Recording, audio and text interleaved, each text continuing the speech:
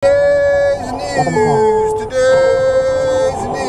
Milton bears down. This is going to be a historic hurricane for the state of Florida.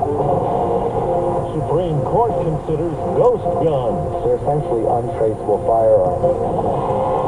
Voting in a disaster zone. This is going to be the biggest challenge we face. Good morning, I'm Steve Kathan. With the CBS World News Roundup, time's running out along Florida's western coast to prepare for Hurricane Milton.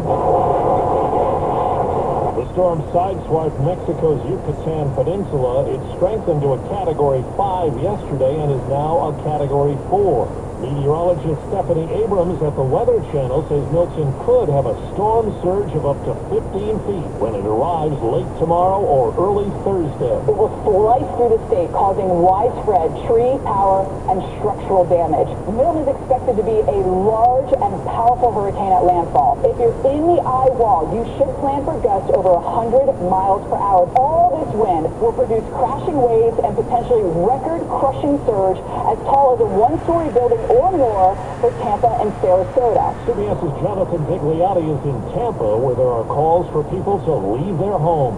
We do not have to have any loss of life go to higher ground. Some have taken those warnings to heart, with heavy traffic out of the Tampa Bay area. But at Tampa General Hospital, many patients are too unwell to be evacuated. The hospital has erected a removable watertight flood wall around its exterior to keep the storm surge at bay. If we had a 12-foot surge, does that change anything on how this performs? It shouldn't, but we don't know that yet. At least 9 counties at this point under a mandatory evacuation, including Lee County, 2 hours south, and that's where Nicole Valdez is for us. Nicole, good morning to you. Jonathan, good morning. This area could see anywhere from 10 to 15 feet of storm surge given Milton's current path. And sadly, this is a community still rebuilding after Hurricane Ian, which catastrophically hit Fort Myers Beach back in 2022. So everyone's taking this very seriously. The Lee County Sheriff's Office is warning residents to get out while they can. Misinformation over paying for storm damage is now making headlines in the presidential race. As we hear from CBS's Weijia Jiang. I think we're going to do great in North Carolina because the response has been so bad to the hurricane. This response has been horrific. Former President Trump has falsely claimed at least 15 times that FEMA is diverting funds or only helping Democrats recover from Helene. Vice President Harris called out the misinformation. It's extraordinarily irresponsible. It's about him. It's not about you. Last night, 60 Minutes pressed the vice president on top campaign issues like immigration. Solutions are at hand, and from day one, literally, we have been offering solutions. But the numbers did quadruple. And the numbers today, because of what we have done, we have cut the flow of illegal immigration by half. And on her gun. I have a Glock.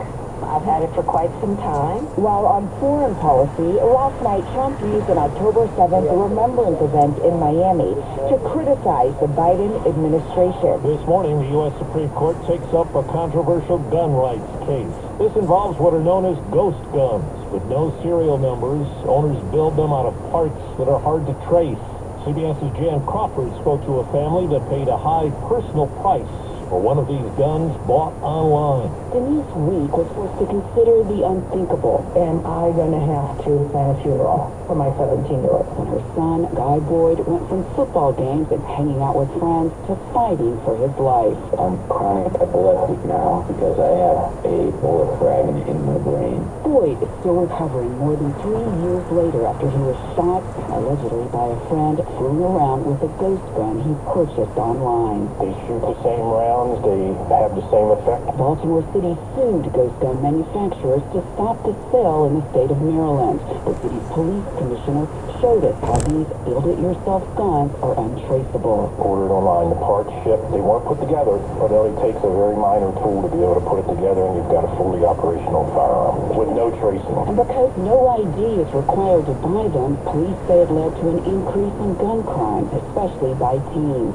In 2022, the ATF decided to regulate ghost guns nationwide under existing firearms laws. But now the industry says the ATF went too far and asked the Supreme Court to step in. Their job is to enforce the law, surely not to rewrite the law. That is the job of Congress. Guy Boyd has sued the manufacturer of the ghost